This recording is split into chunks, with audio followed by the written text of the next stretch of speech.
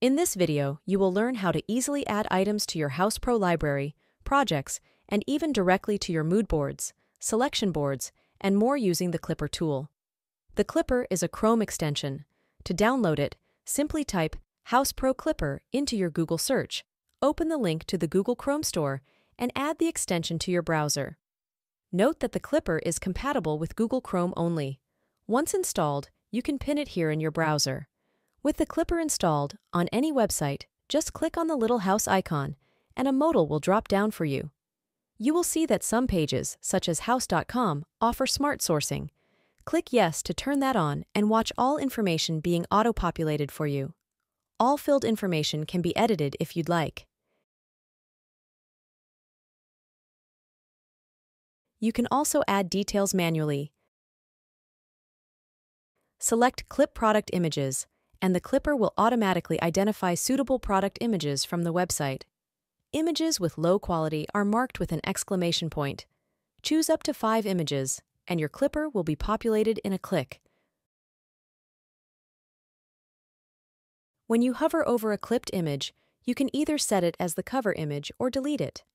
If you prefer not to use the instant image clipping feature, just hover over an image and click the house icon to save it to the Clipper. Avoid clipping small thumbnail images, as they are of lower quality. To populate different fields, highlight the relevant information and choose the corresponding category in the drop-down menu. Alternatively, click the pointing finger icon in the top right, hover over a detail on the page, and make the highlighting process a breeze. Of course, you can also manually type in information in each field. It's highly recommended to enter cost information throughout the clipping process. Simply click on the calculator, and you'll be presented with a detailed breakdown of the cost. Here, you'll have various options to input your markup, calculate the client price, and view your profit. Don't forget to verify whether the item is taxable.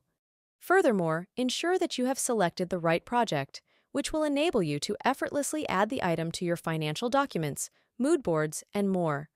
By also choosing a room and checking this box, the item will appear directly on your selections board for this specific project. Once you've finished, let's go ahead and save the item. Now that it's saved, return to your Houzz Pro account and first check out the selections board. You can see that the item shows up on the board right away without the need to refresh the page. Additionally, the item you just clipped will appear in your library, accessible under the Company tab, and then Products and Services if you are on a designer account. For those registered as builders, this category will be labeled Parts and Categories. To add the item to your financial documents, simply click from Library and navigate to the Project Items tab. The process is similar for mood boards. To include your clipped items, go to Project Items, and you'll find a list of all clipped products. A quick note, if you haven't assigned the item to a specific project, it will appear under the Library tab instead of Project Items. The Houzz Pro Clipper is a simple, convenient tool designed to save images and details of items from around the web in seconds.